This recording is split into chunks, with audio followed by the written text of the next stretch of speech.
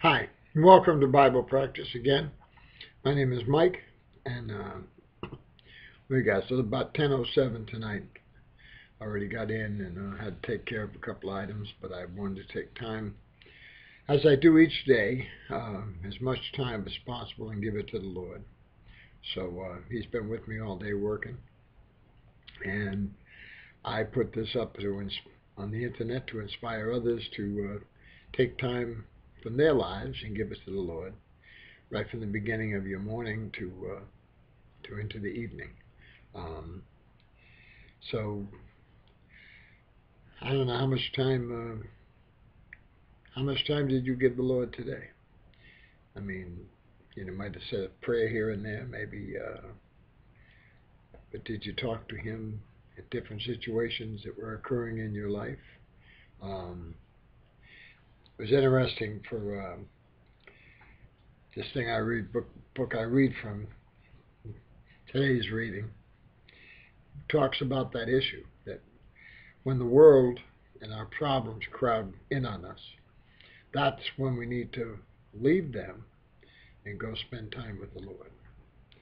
Now, that's easy said and hard to do because we feel we need to take care of the problems. And we're raised that way from birth. Our parents raised us that way. And instinct, I think, tells us that that's what we're supposed to do. But in reality, what we're really supposed to do is what the Lord says. And just a little bit of this, it says, you are feeling weighed down by a plethora of problems, both big and small, and that happens in each of our lives. They seem to require more and more of your attention, but you must not give in to those demands. The Lord is saying, don't give in to the demands of those problems. And we do, but we have to practice not doing that. I've got to practice it. You have to practice it. When these difficulties come and they feel as though they're closing in on you, break free and spend quality time with me. Again, all these readings from this book throughout the Bible, it's about taking time out of your life and, the time in your life today and mine and everyone else that's alive on the earth today, their time that they have today was given to them by God. It's a gift. People don't look at it that way, but it is. It's a gift. And by taking time and spending it with the Lord, you're giving the Lord, you're returning His gift with gratitude and practicing what the Bible tells us to do. As we can read the Bible and study it, but if we don't act on the instructions and the knowledge, then we've done nothing. So you have to act on it. So that's why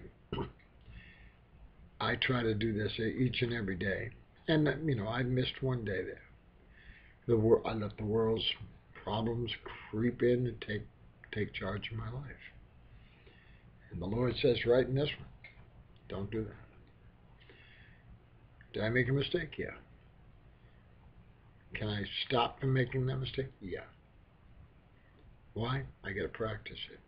So the mistake, once you've learned it and made it a part of your soul and your existence, you won't make it anymore because it's part of your life.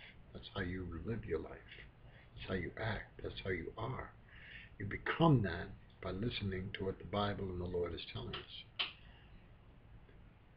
The Lord is the great teacher. So go to Him. He will take care of your problems. The ones that don't seem to get fixed, He doesn't want them fixed. Because if He did, they'd be fixed instantaneously. Or within His however time He wants it fixed.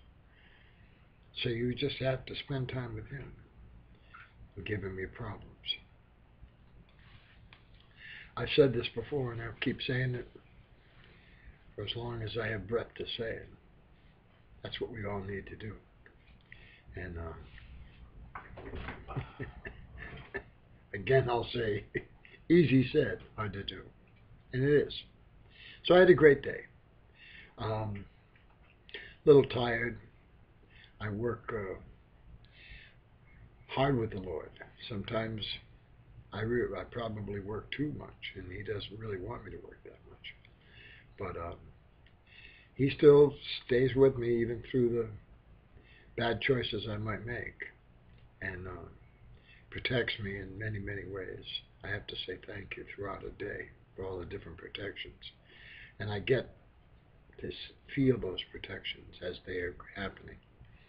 So it's a great blessing.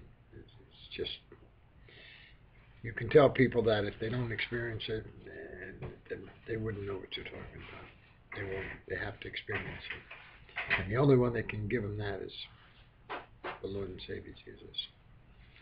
So I pray for everybody to receive His Spirit and turn to Him for everything.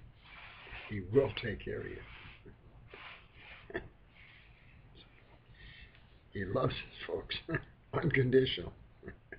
It's just pure love. Wonderful, wonderful.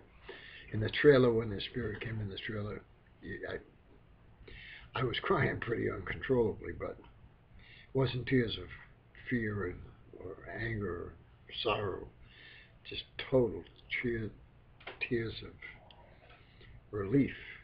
My soul had been allowed to be found by God, or chosen by God, or whatever you want to call it. Just frees you. And you go on your rest of your life just saying thank you, thank you, thank you, thank you, thank you. And you want everyone to experience that. But it's God's choice. And that's good. Because if it was our choice, we'd probably mess it up. Hey, what can I say? All right, I'll be back tomorrow, God willing. Have a great night. And remember, who's watching over you tonight and planning your day for tomorrow? The Lord and Savior Jesus. Thank you, Jesus. Praise God. Peace, brothers.